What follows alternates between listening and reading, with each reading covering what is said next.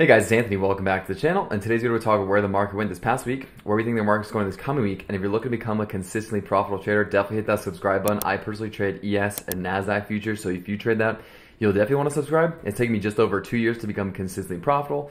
Lots of trial and error, lots of lessons learned, lots of pain, but over time I became profitable, and I believe that you will as well after you create your trading plan and build the discipline to follow your rules. So without further ado, let's dive into the charts. We're taking a look at Nasdaq on the daily chart. You'll see a lot going on right here. Basically just have a 50-day moving average on here, a fib retracement, and then basically some drawings of where I personally believe the market's going to go in the next coming 2 to 4 weeks.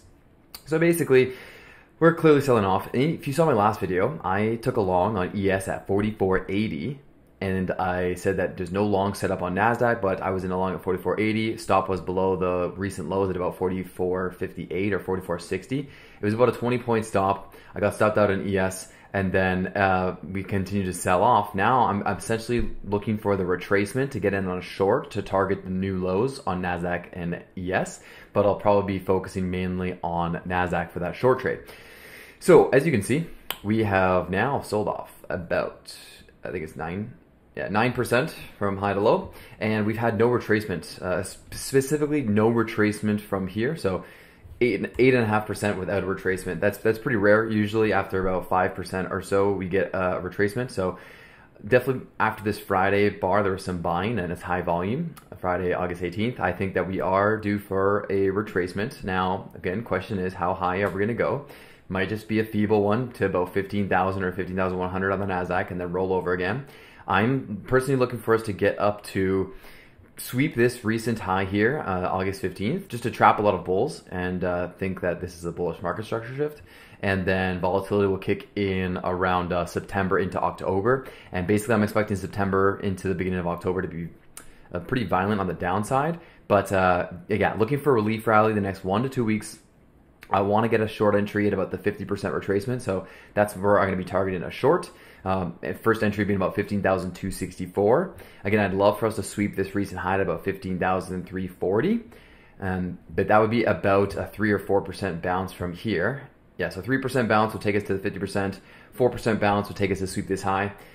We could, again, like I said, only get to 15,100, but I would love to short right here about 15,200. My stop is going to be above this wick here. So basically, what I'm looking for is to short about 50% at some point near the end of August. And then I'm just going to move my take profit to below this swing low. And then the stop will be above this wick here at about 15,600.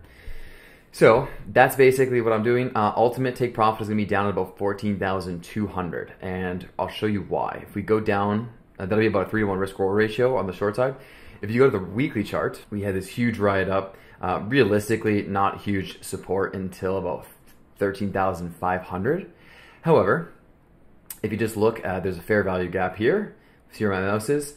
Clear fair value gap on the weekly chart from about 14,440 to about 14,160. So I'm expecting us to trade down into here at some point by the end of September or early October, and then a lot of people think that's going to be the end of the world and we're just going to keep going down from there, but I really believe that a lot of people are going to be tricked and we're actually going to take out the highs we set above 16,000 on the Nasdaq into year end. There'll be a year end rally. My reason behind that is because of the 10-year and 2-year spread. If you just take a look at the 10 and 2-year, I have an alert at 0%. Every time the yield curve inverts, when it uninverts is when the massive crash is. It can rally until it gets to 0%. And once it gets back above 0%, then the real recession hits, the real mayhem hits, and that's when there's a big sell-off and a big bear market. So right now, we can rally in the market even as the yield curve uninverts, but once it gets back to above 0%, that's when the recession is going to hit. So I think it's going to take some time into the end of 2024. I mean, into the end of 2023, December or January 2024. We'll get about there, and then that's when the real pain and the real sell-off is going to start. I think it's going to trick a lot of bears.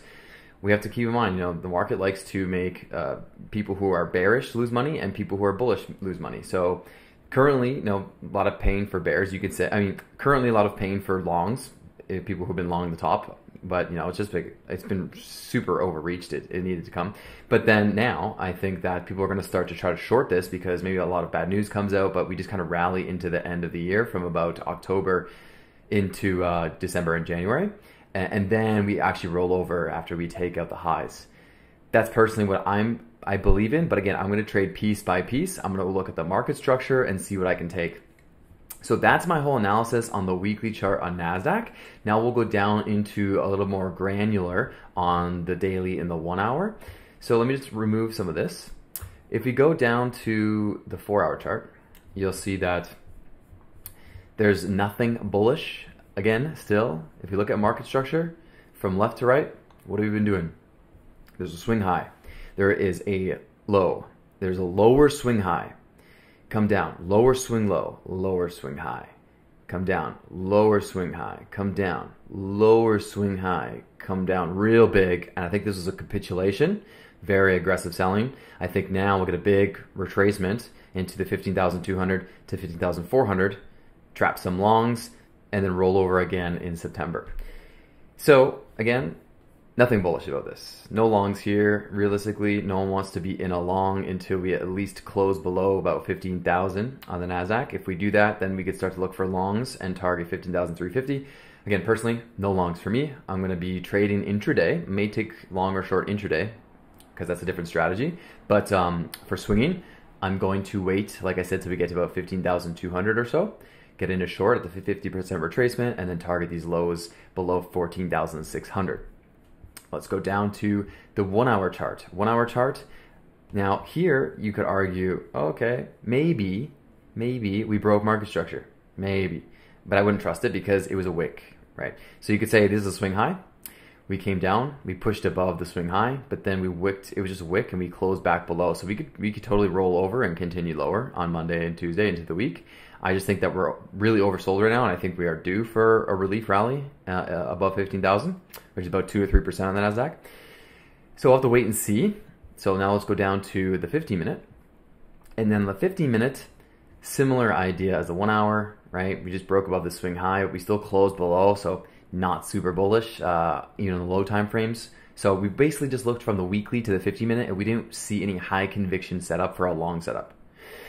So no one's going to be going long Nasdaq this week so far. All right. I'm just saying we shouldn't, risk reward wise.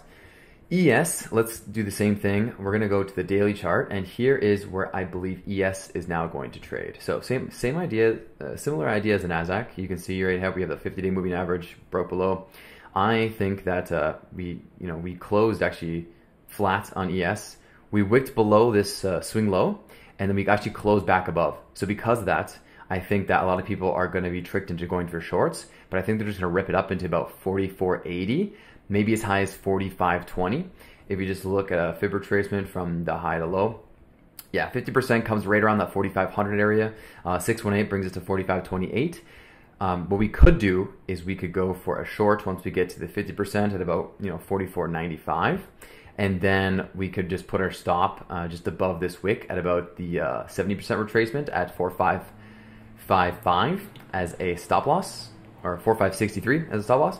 TP again now being below these lows, and there you have a 2-to-1 risk reward ratio. So this is something I could possibly take. I might take this. I might get in both short on the ES and Nasdaq once we get the relief rally, and then just trade intraday with a different strategy. And if we zoom out, I have a similar idea. I think we're going to go to the 50%. I think we're going to come down to about 42.80. And if you go to the weekly chart, you'll see why I have 42.80. Basically, you can see some wicks, some trading here, 42.80 to the left, and then there's just a gap and some trading down about 42.70 to 42.60. So I don't really see us going really below 42.60 on ES. I think we'll get down there, trap some bears at that point, and then push up and just maybe chop around for a bit, but then go to about 4,700 into year end. This is personally what I believe. I think we're going to trade into 4,700 on ES by the end of the year, and I think we'll hit 16,500 by the end of the year on Nasdaq. For multiple reasons, but that's basically what the setup is, and I'm looking for shorts right now after we get about a 2 to 3% relief rally. So again, let's just go down to the daily. Let me remove this and remove the fib retracement, and you'll see I'm basically expecting us to come into at least resistance to the left at about 44.70 to 44.80, so at least 2% rally, possibly up into just above this swing high at 45.20, which is about a 3% relief rally. Get into the 50% retracement before rolling over and heading back down to about 4,300 or 42.80 by the beginning of October. that's my whole analysis on ES and Nasdaq. Now let's bring it down to the 4 hour, and we'll go all the way down to 15 minutes to see if there's a setup. So ES, very similar to Nasdaq. Nothing too bullish here whatsoever. The only thing I like is that this 4 hour bar closed above the top of this red 4 hour bar. So because of that, it makes me have a little more faith that it's a short-term bottom, and we will push up and at least go into resistance to the left here at 44.10 to 44.20, possibly taking out the swing high. That's what I see on the 4 hour.